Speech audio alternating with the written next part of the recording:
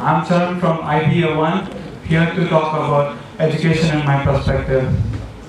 When I was a kid, I thought education is not really important. It was the devil's choice to put all the children locked up and glued to a chair and table.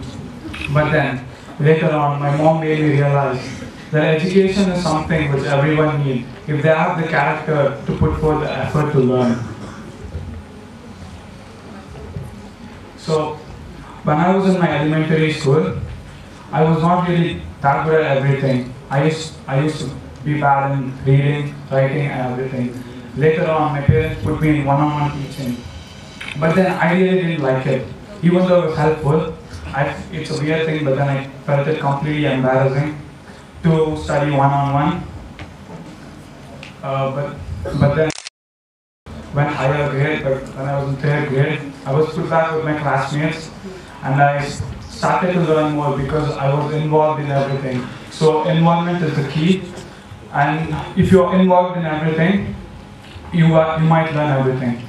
And Benjamin Franklin, teach me, I might forget. Show me, I might remember. Involve me, and I will never forget. So, does having a college degree really mean you're educated?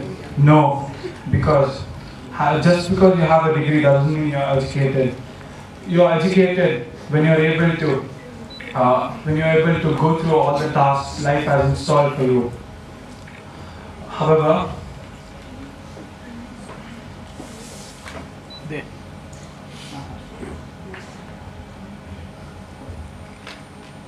so how do we know if society is functioning right or wrong? We got to be educated. Thoughts are directly not put in our brain. We got to think and then learn. Thank you.